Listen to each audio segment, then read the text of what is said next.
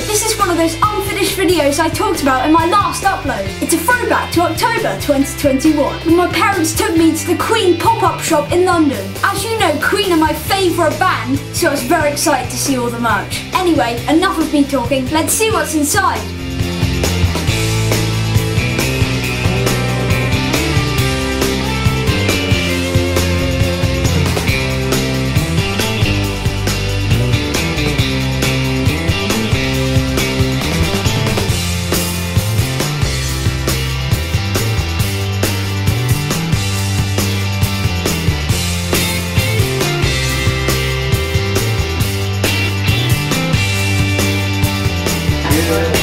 Thank you very much, thank you.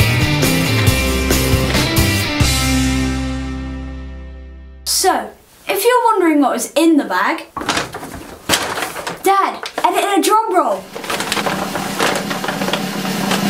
It's a fridge magnet! When me and my family go to an event, we always try and get a magnet as a souvenir. We've got quite a collection. The shop had some amazing stuff. Can you imagine owning the Queen pinball machine? I did some research and you can buy it for the bargain price of £10,000. You can get a lot of guitars for that. So, what is your favourite piece of Queen merch that you own? Let me know in the comments below. You know I love my Queen logo t-shirt, my Brian and Freddie Funko figures, and for my birthday I got the Queen Monopoly set. Catch, Dad!